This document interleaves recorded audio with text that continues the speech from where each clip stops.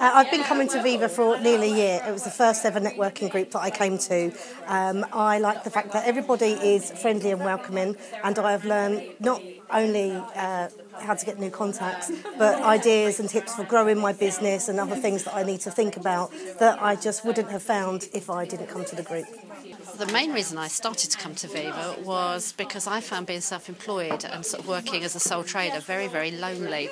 And I came not necessarily to network and make contacts, but I find that the lunchtime speakers are very interesting, and I always go home feeling as though I've actually learned something.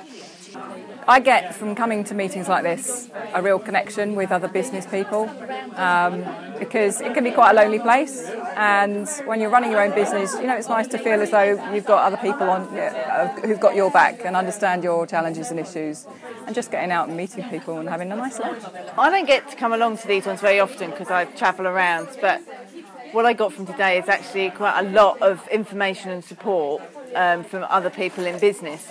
We had a great discussion around Google Analytics and actually how easy it is that we can get the information we need, which was brilliant, but also the ability to be able to have discussions about what we're doing and how we're doing it and get other people's opinions, which has no judgment in them, but actually is a really useful support information. And for me, that's what this group gave me, was a lot of support and information, and was fun.